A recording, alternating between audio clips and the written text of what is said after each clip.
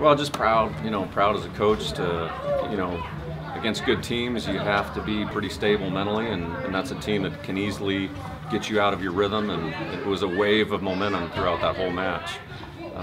And just, proud of our team for sticking to it, and we had a chance to break, and we didn't, and got it done. Well, we've evolved a lot, from, August till now. The evolution of a team is learning how to execute a skill, learning how to play together, and then learning how to play under pressure and when things are going against you.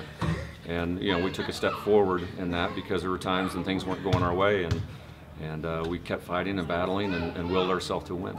She's fearless. I mean, she made some mistakes, but then came right back and put the ball away. And that's what great competitors do. And our team has a lot of trust and faith in her.